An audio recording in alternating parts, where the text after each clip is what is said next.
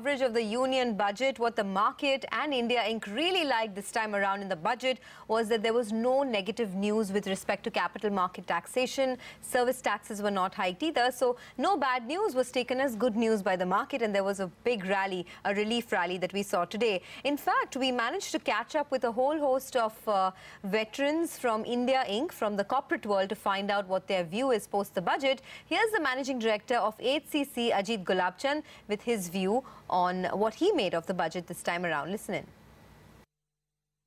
Mr. Gulabchand, many thanks for joining us on CNBC TV 18. Let me start by asking you what you made of the big ideas as far as this budget is concerned. My first is a disclaimer that we haven't read the fine print. Yes.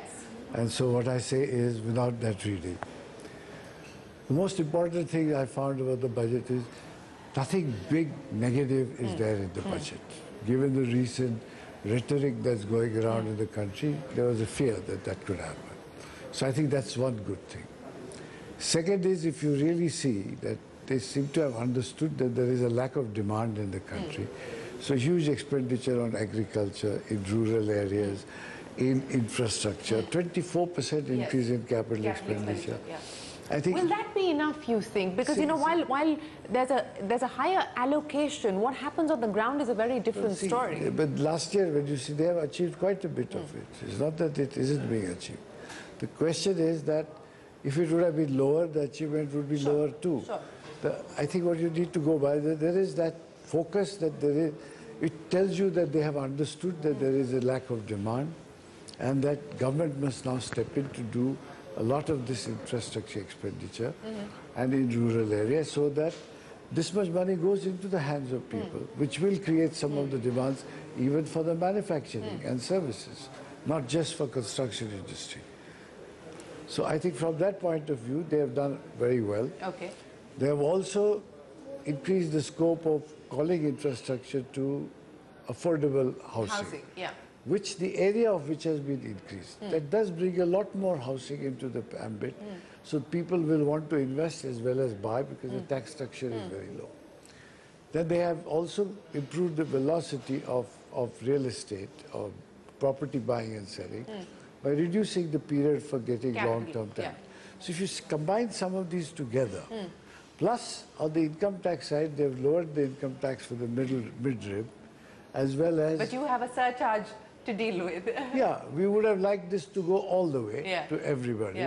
We would have liked even the medium and small scale should go all the way to all companies. But they haven't done it. Never mind, they've taken the first step.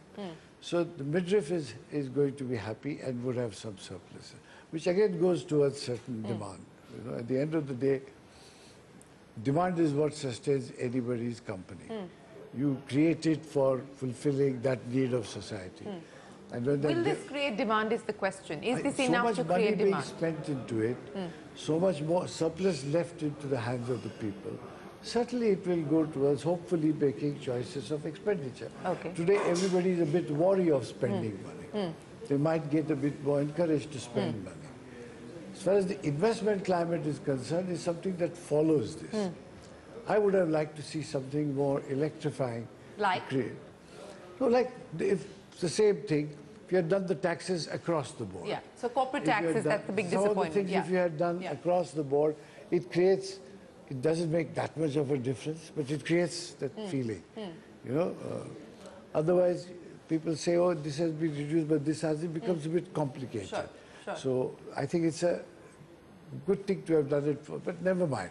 They've done this first, hopefully next. So let me then end by asking you, growth projection, the economic survey says 6.75 to 7.5% for FY18.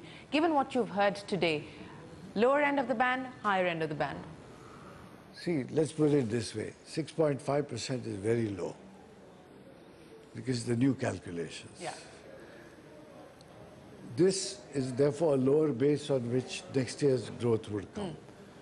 Given the budget and expenditures that they are planned, there's a good possibility this will happen. The only spoiler in this could be a bad monsoon. And in any case, the bad monsoon will truly affect only the Rabi crop. So I think overall, it could be possible to go that high. though it's a very big jump in 1 year, because it's going to be on a lower base. So I think overall the budget has put us in a similar, somewhat a mindset. Take, for example, in infrastructure, they've realized that disputes are creating and they clog the system. The projects get stalled, the companies that build them go into trouble, the banks go into trouble. That we must therefore have to have a superior mechanism for it. And they want to incorporate into the Act. Now, whether the solutions are good enough, let's not go into it. But that they have recognized this need. So I think overall you see a government that's listening to the ground. Well, it's coming up with solutions. It's listening and it's hopefully acting on what it's hearing from industry. Not all of it, but at least some of it. Let me end by asking you, as far as the arbitral awards are concerned, you know, what is the status specifically for you at this point in time? How much have you seen? The process of giving them back guarantees and collecting the money is underway. I have my board meeting tomorrow. We'll answer you tomorrow. And Mr. Gulabchand, thank you very much for joining us. Always a pleasure, sir. Appreciate your time.